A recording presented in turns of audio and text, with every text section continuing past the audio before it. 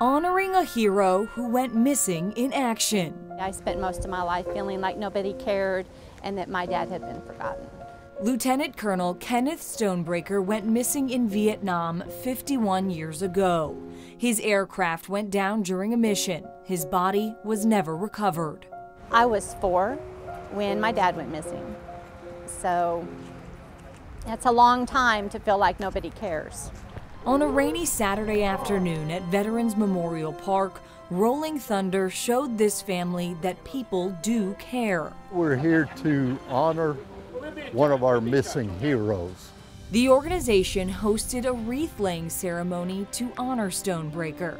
Standing out here with the people who drove hours to get here to honor my dad and the community that came out to support it means the world to me.